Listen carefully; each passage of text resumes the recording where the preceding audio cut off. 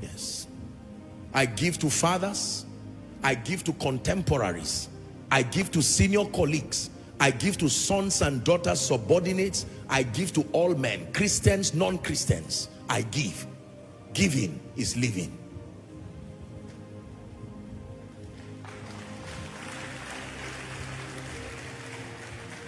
Hallelujah. You want to secure the enviable hand of God upon your life? Let giving provoke you. This is what brought the hand of God to Solomon. He offered 1,000 burnt offerings. I'm at a realm in my life right now where we're entering the zone of sacrificial givings. This is my business with God now, as far as giving is concerned. He said, I will not give God anything that will not cost me nothing. I've shared with you, and I'm saying it here on air. It was last year. It's been a long time since God gave me that instruction. I give always. It's my life. And I say it with joy and with no apologies. But last year, God would come to me and he gave a very heavy instruction. A sacrifice that Koinonia would give. And I said, Lord, it is you. I believe you. I know that every time you challenge people, it is because there's something good coming. I said, to God be the glory. So be it. And then the next instruction now comes to me. And the Lord said, what I've instructed Koinonia to give, you give twice it. Let me tell you, no matter how rich you are, you will feel that. Believe me. I said, Lord, I've rolled on the ground many times to tell you, Koinonia kane, Koinonia kane, Koinonia kane, ya Yesu. Yeshua HaMashiach, Koinonia kane, Yeshua HaMashiach, Koinonia kane. And I said, Lord, is that it? I will not tell you the amount, but you use your mind. Ask God to tell you. And I said, Lord, if it is for you, what do I have? A man can receive nothing. Let me tell you the truth. When I dropped those seeds, I entered a dimension in the spirit, and even in my finances. Every instruction God gives the saints is not for his benefit. Let me say it again. Every instruction God gives the saints is not for his benefit. Many give foolishly, many give blindly. What makes your giving powerful is not just releasing it, is the revelation, the love for Jesus and the understanding of what you are doing. I remember when I released that seed, a level of peace. I have enjoyed the peace of God in my life, but this dimension of peace flooded me. And I said, this is it. Do you know what God can do over a man's finances? When God starts to wake people because of you, it will be as if you got something from a native doctor and put it in your back pocket that is causing this. My God. Many believers don't know God. Oh, do you know that your refusal to give is proof that you don't trust God? Please help them. Your refusal to give is proof that you do not trust God. Are we together? There is nothing in my life today I cannot give God. We rise by sacrifice. We rise by sacrifice. We rise by sacrifice. I wish I had the time to list for you certain sacrifices that I do every year, every period, my birthday period. Now that Koinonia is done, there are moments in my life every year when you see God lifting some of us. It's not just luck, it's not just anointing. There are practices, there is blood dripping upon the altar. Are we together? There's no point lying to you. I'm teaching you this so that you will understand. Yes, you can do business, you can do all of these things, but the spiritual root, the spiritual root, the spiritual root. Many people do not know how to connect to the realm of the spirit. When you walk alone, you will be slow, but when God holds your hands, you will fly. Which one is better? What you have by yourself is not even enough to take care of you. It cannot take care of you. My brother, how do you ever believe you are going to build a house now? Do you know, we were traveling somewhere and I was lamenting, we're discussing in the vehicle. I said the way the world is now, the average young man, except God assist him, you will never build a house in your lifetime. I'm telling you. With dignity, oh, no. How much, do you know how much a house is now? Whether to buy or to build. I'm being realistic. To train children, every other thing, you have 3 or 4 children. School fees now is running to the hundreds of the thousands and the millions. Cost of living. How much is a bag of rice? Minus the next 2 weeks now.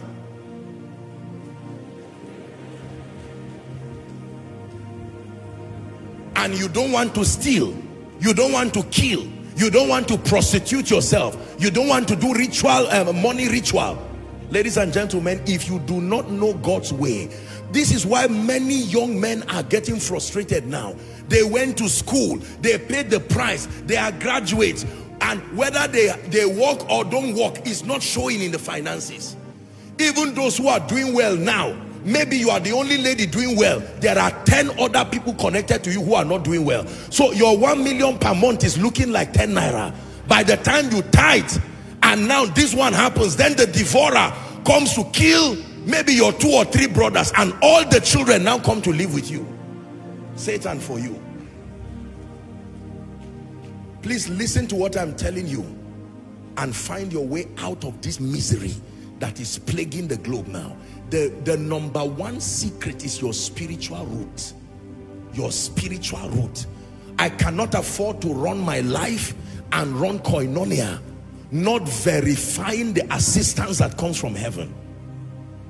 You can have a job and have 5 million naira, and all of a sudden they tell you your heart has failed, and they say you need 8 million naira to do a bypass surgery, and that's the end of it. All that money you have gathered, your business sense is still there, but you're about to die. And by the time you survive it, your life has gotten back to square one. Have you seen people who save for 30 years and spend that money in 1 month? If God does not assist you, you are only gathering to scatter. Is God speaking to someone now? This is very important.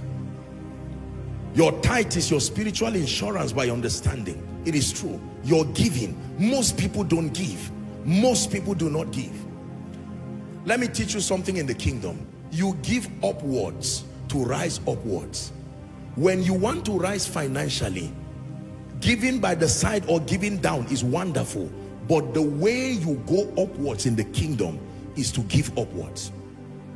I never, as a principle, and I say it to God's glory, I never approach any of the fathers of faith with my hands empty. No. Even if I bump into them, I have to find a way to say, ah, look, this. And it's not a ritual. It's not by compulsion. It's by understanding. Do you know, many years, for those who have been in this ministry, I struggled collecting seeds from people because I hate manipulation.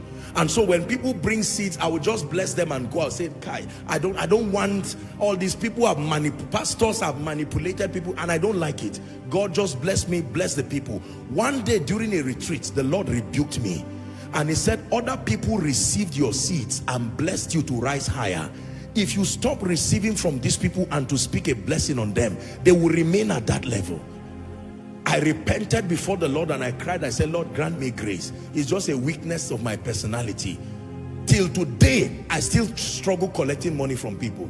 Once I'm done counseling people or talking, if I see people checking their bag or reaching out to their pocket, it will be as if, even when I go to preach today, as I am now, I go to preach in a church or I go to preach in a place, once I am done, if I have my way, I will almost want to run away. If I see the people calling me and I see someone holding a little hamper, if the honorarium is food, I'll collect and eat and all of that.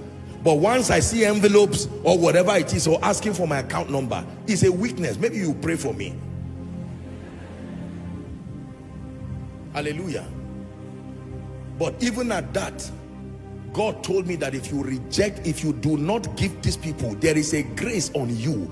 And I brought them to your life. I connected them to the ministry so that they can rise. And if you do not receive their seeds and speak blessings upon them, you will leave them low and it will be your fault. Everybody say giving. Listen to what I'm teaching you. May a curse rest upon me if I'm deceiving you and misleading you. You see, I love you too much to come here and waste your time. I'm showing you how this thing works in the kingdom. You ignore what I'm telling you, and one day you will look back and say, I would have listened. Is someone getting blessed? Spiritual laws. Spiritual laws. When God begins to move over men, and you don't have to be a man of God for this to work. So don't think it's because people know you on social media. No, just because human beings know you does not mean they will bless you. God has given me instructions to bless people in Koinonia, people I do not even know. Sometimes I have to call the heads of department or call this and say, who is so person with this name? Ah, is this one? There are two of them. Who is this one? And the Lord will tell me, is this person? I say, okay, give me the person's account number.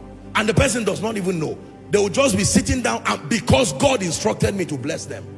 So don't tell me it's because I'm on stage. It's a lie. If you don't practice this, it will not work. It's as simple as that. There are many people who can help you and lift you. There are many people who have the wherewithal. But if the Father of spirits does not speak to them, you will not get their attention. Hallelujah. Hallelujah.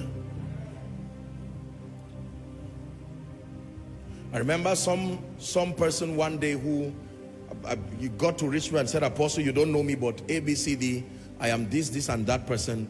The Lord put it in my heart to do this. I said, oh really? What is it? When he told me what God put in his heart to do, I said, but this life is not fair. What in the world is this?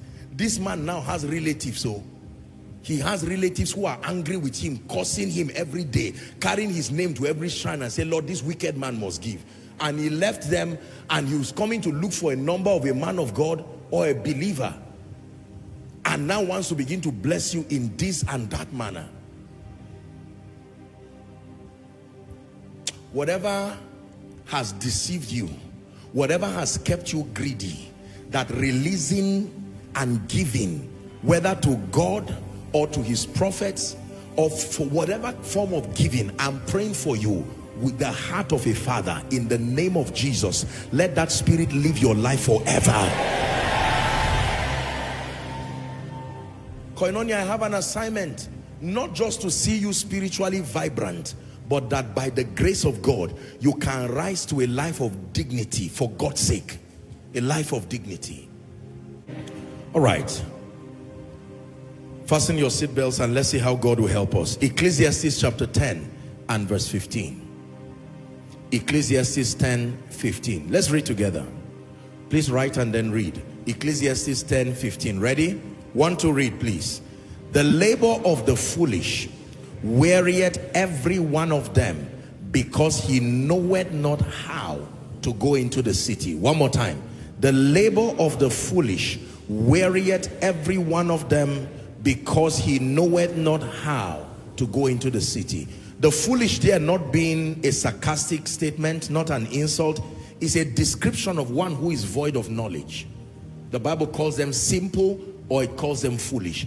The Bible says it will weary them. Why? Because they do not know how to go into the city. Not because there is no city. That realm of reality is a possibility, but to know how to go there. Now, how wealth works. Make reference to a number of my teachings, The Power to Get Wealth, and then one other that I preached about deliverance from financial captivity. You may want to make reference to them so that certain elementary things that you need to have, I may not go into them. For instance, in that teaching, my last teaching on wealth, I defined a number of things. I defined the difference between wealth and riches. When you talk about riches, you talk about abundant supply of financial resources. But when you talk about wealth, you talk of the availability of abundant financial resources alongside the systems. Are we together? The systems that guarantee replenishing. The difference between wealth and abundance is that while abundance deals with the presence of resources, Wealth deals with the presence of resources plus systems that have been put in place to guarantee replenishing. Are we together now? So just because a man has abundance does not mean he's wealthy. I can give you 10 million naira now. You are rich, but you are not wealthy because you have abundant financial resources, and with it you can do a lot of things. You are now rich. You can become wealthy, but you are not yet wealthy. Wealth is not just measured in the amount of money, but is measured in the kind of financial systems you have put around your life to guarantee that there is no depletion, that you keep going higher and higher in the name of Jesus Christ. The first way wealth works, and I want you to listen, my dear people. I have taught you that wealth is centered around principles and laws. Everything that God designed starts from the realm of the spirit. Please let me have your attention. In Genesis chapter 1, man came as a spirit before a bodily material frame came to the man. When the Bible gave God that dominion mandate in Genesis 1:26 to 28, when he says let them have dominion, he was not speaking to the dark earth Adam. He was speaking to the spirit of man. Are we together now? Let them have dominion over the fish of the sea, fowl of the air, cattle, and so on and so forth now. So you need to understand that in order of divine happenings, things first happen in the realm of the spirit and then they manifest physically. Are we together now? The calamity of Job started in the realm of the spirit. Then the Bible says there was a certain day when it manifested. From the foundations of the earth, the lamb was slain, a spiritual reality. But there was a certain moment in time when it happened. So when it has to do with the subject of wealth, it starts from the realm of the spirit. To approach the subject of wealth just from an economic standpoint, are we together? Or just from a physical standpoint, you have already missed it. Occultists know this. Non-Christians know this. Very few believers know this. That in approaching the subject of wealth, regardless what your spiritual orientation is, the truth is that the proper foundation for wealth is the realm of the spirit. The same way when you look at a tree, please look at me. How many of you know that the growth of a tree starts from under the ground? The invisible part you cannot see before it comes up. Am I right on that? When you plant a mango seed, when you plant an orange seed, the day you see the shoot coming up, is that the day it started growing? No. Something begins to happen from under the earth that you cannot see. Just because you cannot see it does not mean it is not happening. That initial growth is the system and the structure that will maintain it when it becomes a giant oak tree. Am I right on that? So it is with the realm of the spirit. You don't throw a seed on the ground. You don't throw a mango seed on the ground, an orange seed on the ground, and then expect a tree from that on the ground. No, you have to open the ground, throw it and cover it. What happens there now can be studied scientifically, but to the layman's eyes, you take it that this is an invisible thing happening that you cannot see, and from it, most people go up and down financially because your wealth is only economic. It does not have a spiritual root. Man is a spirit. He lives in a body. Midwifing that body and that spirit is the solical faculties that makes that person a soul. It is an order that must never be compromised. The day on earth starts from the realm of the spirit.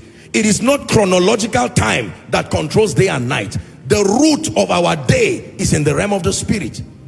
Everything that happens in the realm of the spirit. The sea that we see today came from the realm of the spirit. The earth that we see today came from the realm of the spirit. The wind that we see today came from the realm of the spirit. Everything that we see today, according to Hebrews 11 and verse 3, came from the realm of the spirit. So attempting to become wealthy God's way and ignoring the realm of the spirit will only be you wasting your time, because manipulations happen there. Solomon got it right. His prosperity started from the realm of the spirit. Nation of Israel, the realm of the spirit. David, the realm of the spirit. The rich fool. The problem with his wealth is that there was no spiritual connection, in that his allegiance was just to his wealth. There was no spiritual root. And he said, this day your soul is demanded of you. What does that mean? That means adherence to spiritual laws in order of priority. Adherence to spiritual laws is the foundation of understanding how money works. Adherence to spiritual laws. I gave you about a number of them, but majorly, number one, the law of absolute surrender. Remember that the first spiritual law that governs wealth and abundance is not tithing. Tithing is an important law, but the first law is absolute surrender. When God comes to a man, he's not looking for your money, he's looking for your heart. He says, my son, give me your heart and let your ears be inclined to my ways. It is when God gets your heart that your money becomes profitable. Hallelujah. There are people who give God money. There are people who do a lot of things, but their hearts are not with God. In God's economy, your heart matters beyond your resources. It is the state of your heart that gives value to your giving, gives value to whatever you do in this kingdom. The law of absolute surrender. Number two, the law of the tithe. It's very important. There are all kinds of arguments in the world today about tithe. I believe in tithing. I'm a tithing individual with revelation, by revelation, and with joy. Koinonia is a tithing ministry with revelation, by revelation, with joy. And for as long as I live, this is a principle and an ordinance with understanding, void of compulsion, and the fruits are there to show. Are we together? Every believer in Christ, every man of God, with all due respect, has a right to teach whatever they believe God has told them, including myself. It is your responsibility as a responsible believer to stay with the Holy Spirit and vet from the lens of Scripture, even in light of the results that follow. The Bible says, follow them who through faith and patience have obtained the promise. I believed in tithing, period. It is a conviction that came void of compulsion. I'm a student of Scripture. I have studied my Bible. I have stayed with God. And as a leader, I owe you a responsibility to plant in you your conviction. Do not let anything threaten your diligence to tithe with understanding. Are we together? In addition to tithing, the covenant of giving. Now, ladies and gentlemen, hear me. I'm sharing with you in summary the spiritual principles.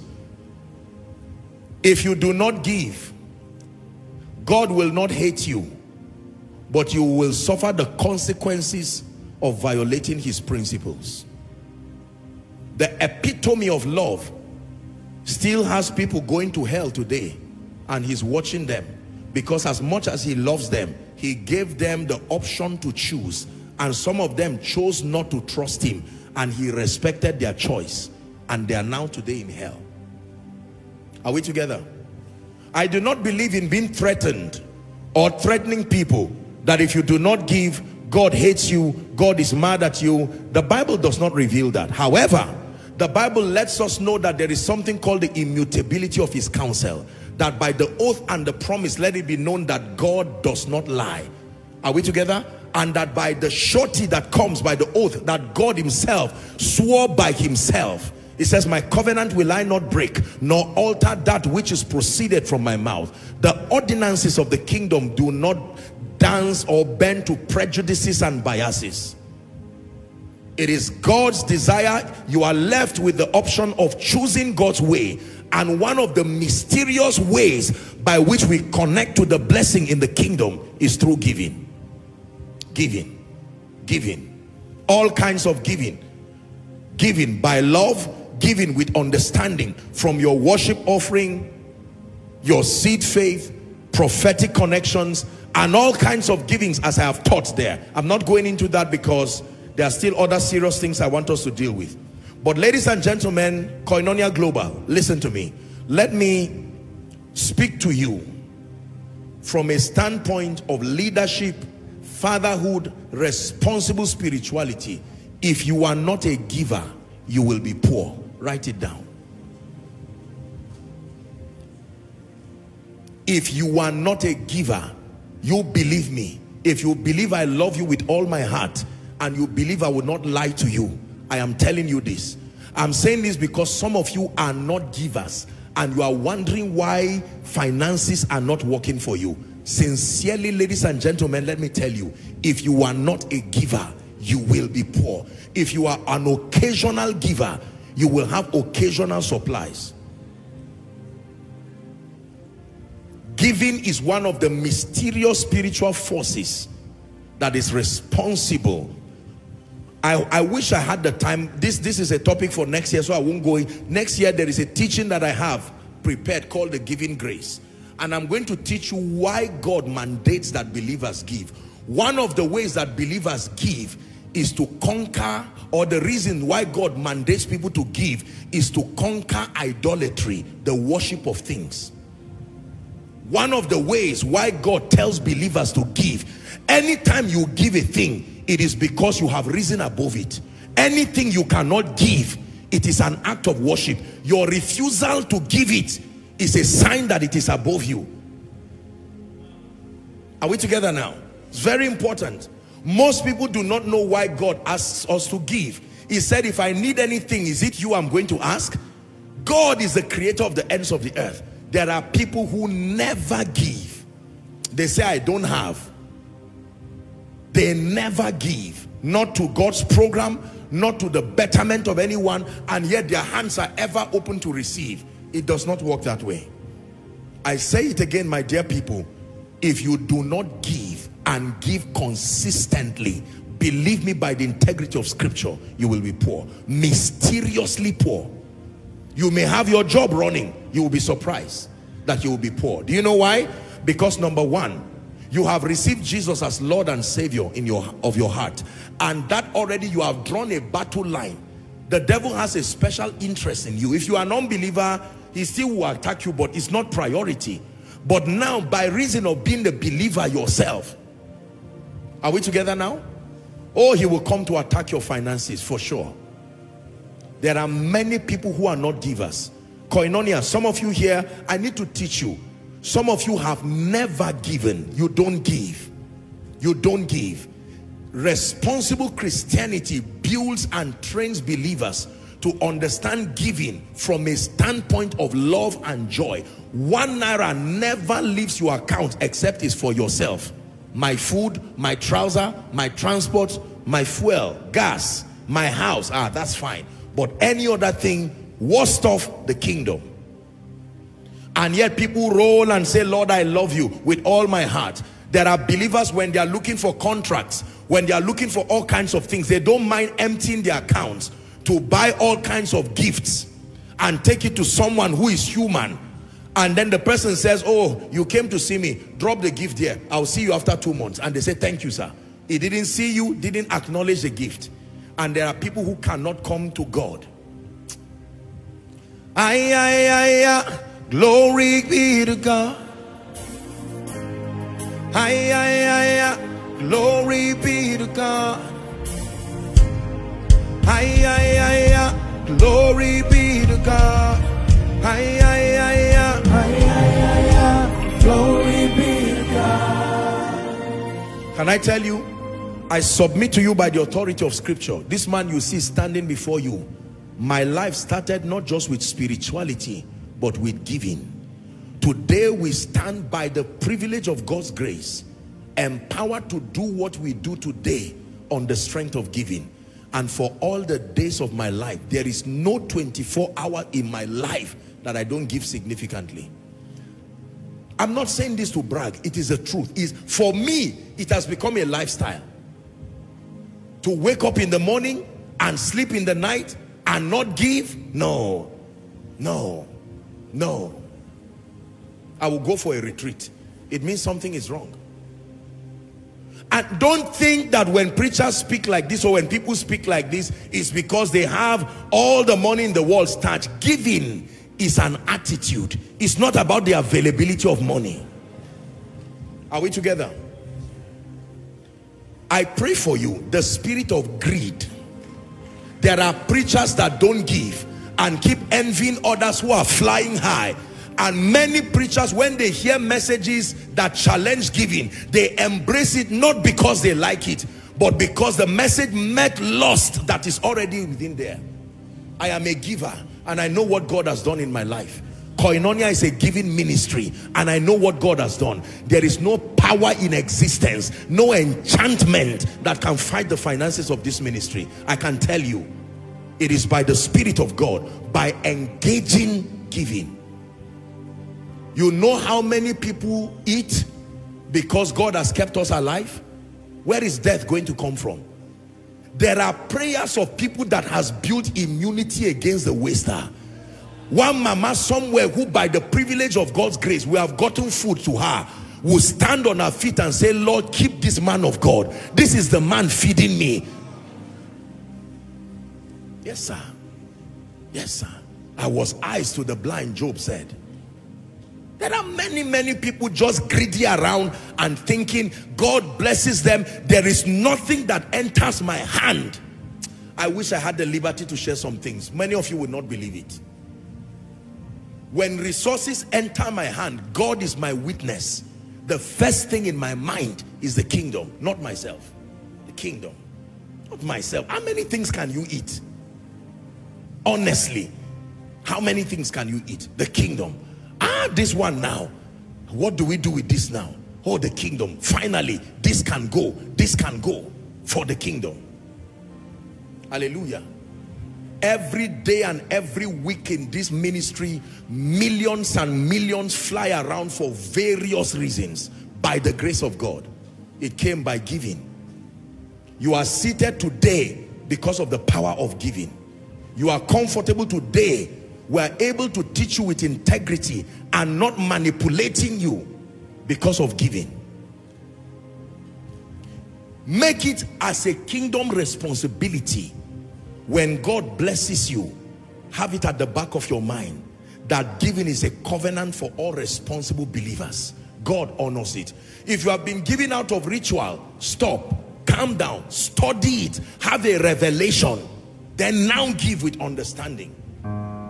Hallelujah. God bless you so much. Welcome to Reflector Hub YouTube channel. Are you sick? Are you depressed? Are you confused? Are you feeling disappointed? Maybe by family, friends, loved ones? Is ministry not working? Is your business crumbling? Get set, because I believe the word of the Lord by the mouth of his servant Apostle Joshua Selman. God is set to gear you up. He set to steer you into the fullness of the purpose of your life. Everything God has said in his word must surely come to pass. Pray the prayers and ensure you get revived. Ensure you build up your faith. Pray in the spirit, seeing that everything God has said about your life comes to pass. Don't forget to subscribe if you are a new viewer on this channel, and also ensure that you share with your loved ones, family and friends. God bless you.